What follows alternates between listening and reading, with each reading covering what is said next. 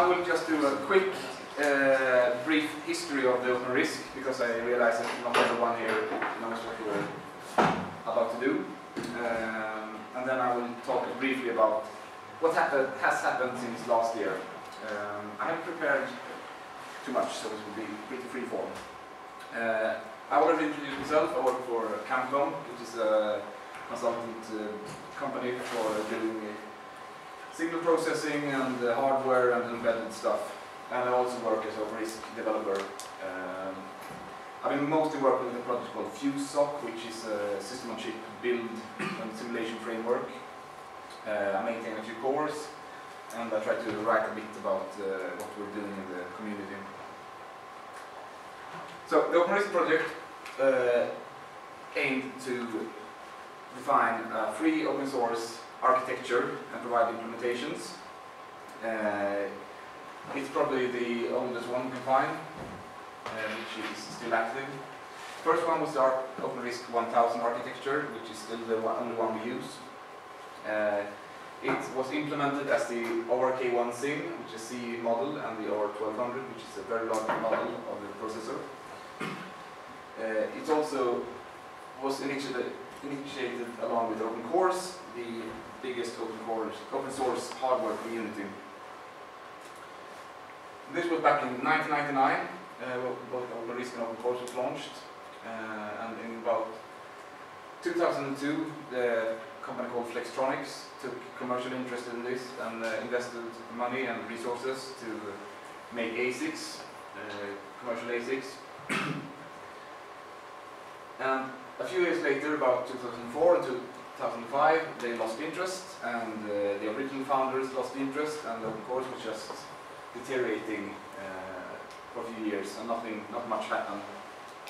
In 2007, a Swedish company called ORCONF buys OpenCores with the objective of reinvigorating efforts to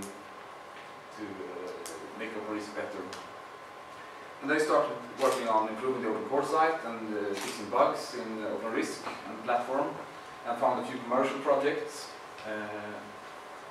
Mainly one pretty important one was to put an OpenRISC in space as part of the NASA TechEdSat program. Along this, we also got official Linux support since I think it's Linux 3.1 as official support for OpenRISC.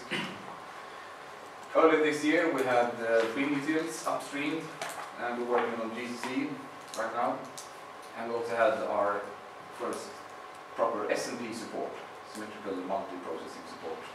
And these are only a few highlights. I mean, lots more stuff has happened over the years, but a few important milestones.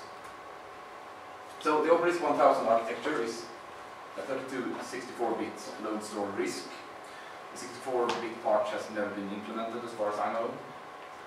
It was inspired by the first MIPS, DLX architecture. Basic ISA, integer ISA with modular extensions for floating point and vector processing and instructions, and custom instructions. It has caches, a MUPIC, timer, debug units, power management, pretty much the basic stuff. And the small symbol up in the corner is the instruction set of the different parts of the instruction set. The ORBIS32 is the main integer ISA. As I said earlier, OR1200 was the original Verilog implementation, and we had over 1K SIM, which is the golden reference C model. A few years ago, Julius and Stefan started working on MOR1KX, which is supposed to be a replacement for the OR1200, which is more modular, faster, and better in every way, I think, now. It even has an FPU now, also. And we have another noteworthy implementation is the JR1K from Sebastian, which is a JavaScript implementation, so you can run OpenRISC, boot OpenRISC with Linux and run graphical stuff in your browser, which has lowered the barrier of entry for many people. And there are a lot of more, but I'm pretty sure that at least a few guys here has written OpenRISC implementations, either forked and existing or written one from scratch. So please raise your hand if you want to be mentioned now. So where is it used? One part is research. Stefan Valentovich uses it here in Munich for OpenRISC. We have a guy called Peter Gavin who uses it for his work on branch predictors.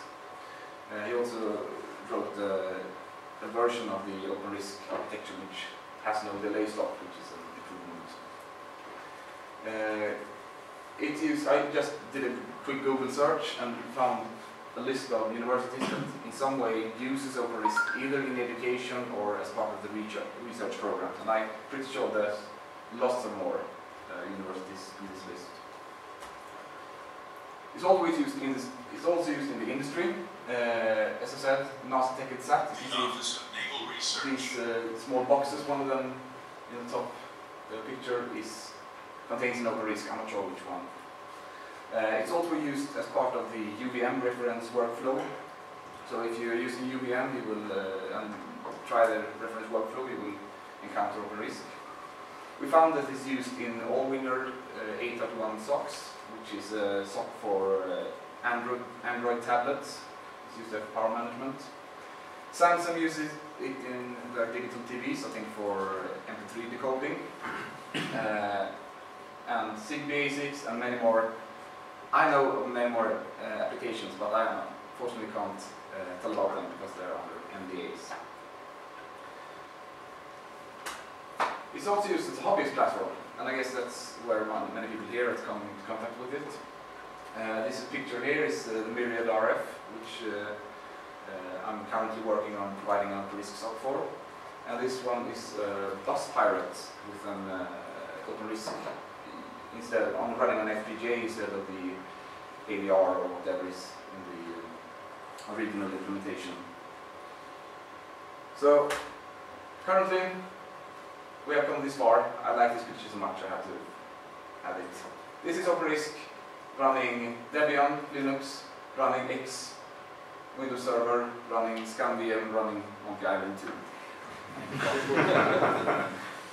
2.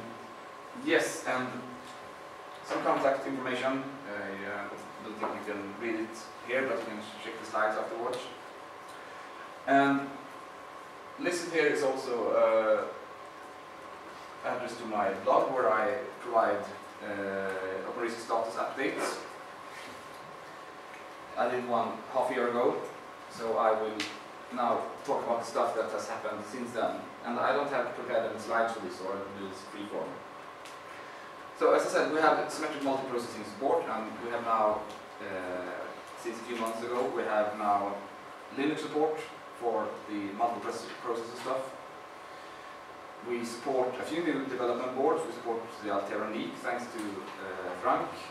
We have socket support, which is a nice board from Terasic, around OpenRISC now.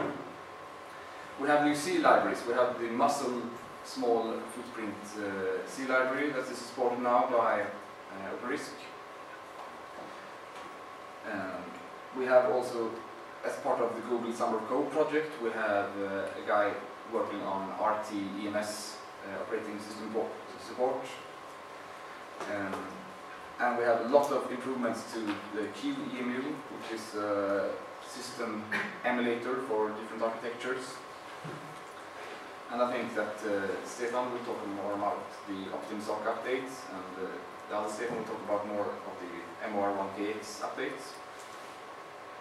So that's basically what I had to say today.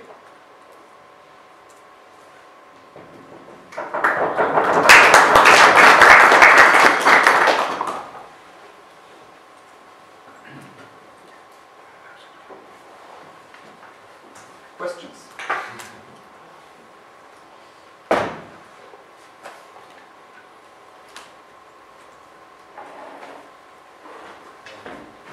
Oh, sorry. The old OR 1200 yes.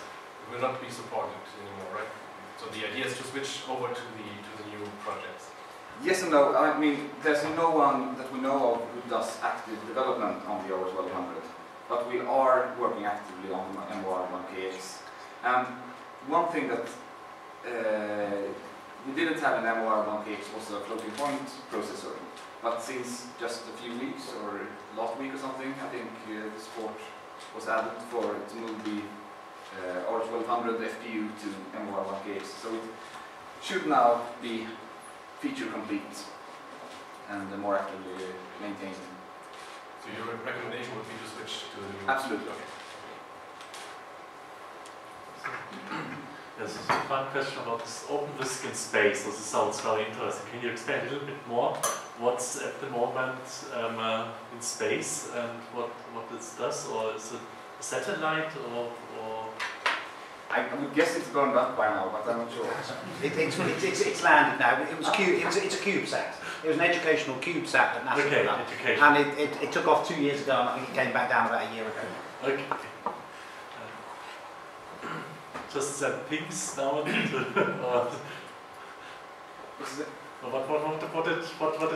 otherwise of education? Does it do any specialties, or just their own propulsion system, or just peeing to the Earth, or what? So.